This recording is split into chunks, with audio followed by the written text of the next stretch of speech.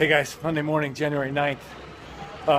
Every morning I take Noah through the Proverbs of the day. So today was Proverbs 9, and it was about Madam Wisdom, and in the message, Madam Whore.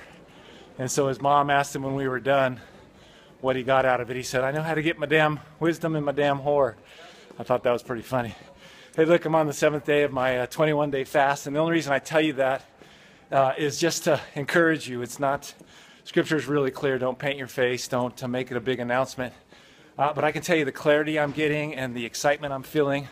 On day 7, I've gone through a little detox, some headaches, some stuff, but feeling really good. And you know, I talked about this, but Jesus was driven into the desert by the Holy Spirit. That was Mark writing to the Romans. It was an active word to literally an action to go into the desert, not a resistance.